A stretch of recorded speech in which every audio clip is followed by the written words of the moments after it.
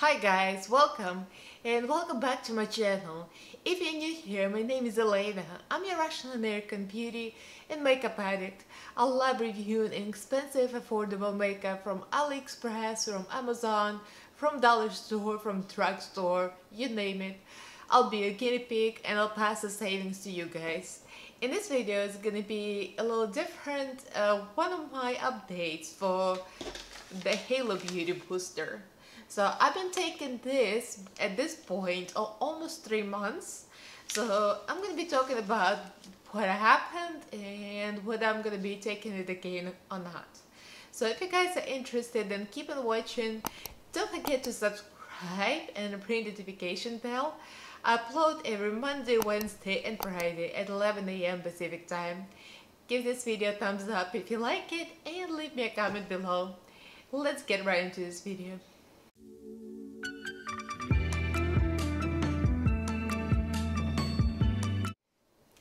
So if you guys haven't seen my 2 previous videos of the Halo Beauty Booster review, I'm gonna link the cards above, one and another one later, so you'll see.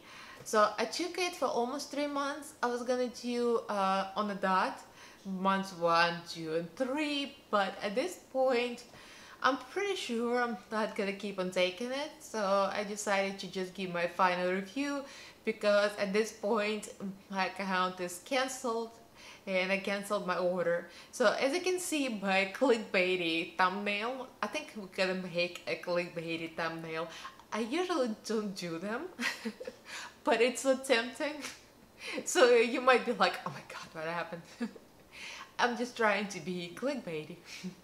Anyway, so I love Tati, I trust her, I think she's great, she's an honest person, but what works for some people doesn't work for others. So I did it October, November, and this is like mid-December. Today's what? December 17th, so I would say it's close to 3 months.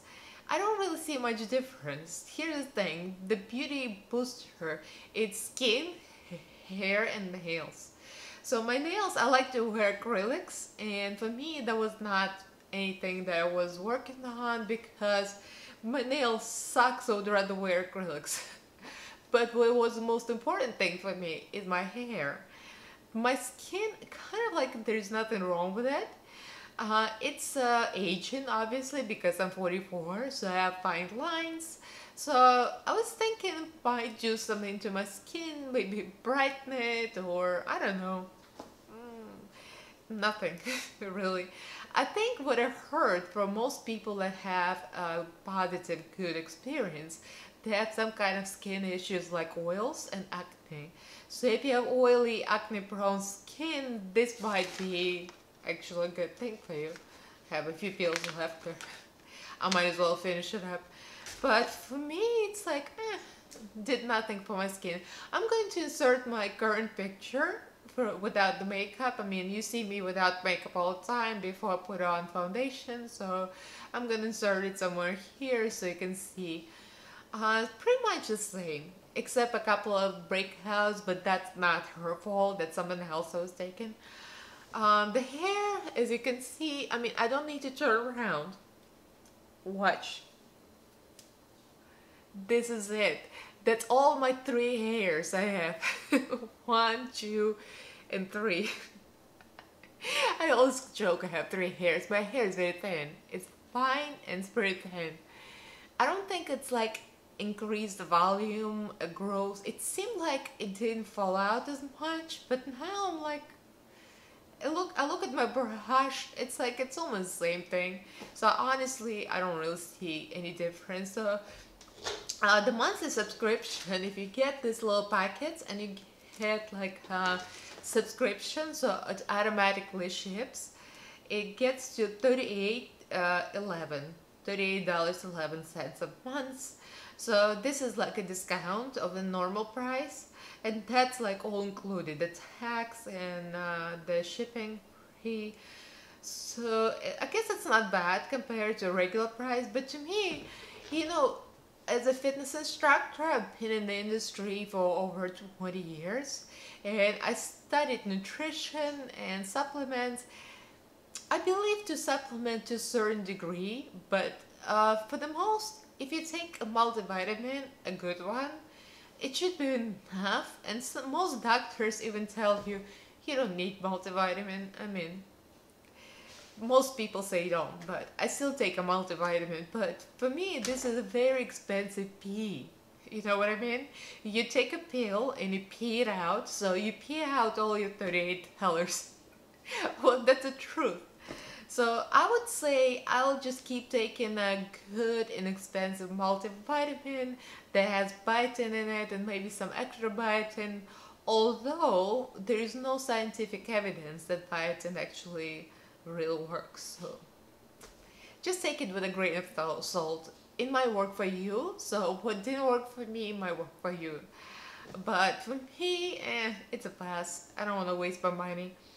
But if you guys are interested in what I take as a multivitamin, I buy my multivitamins from a website I've been buying for years.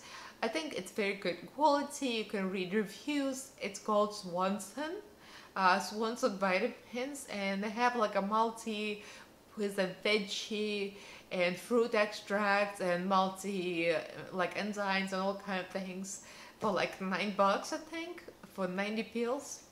So it's very expensive, good quality, and you can safely probably take one a day and it won't hurt you, it won't hurt your budget.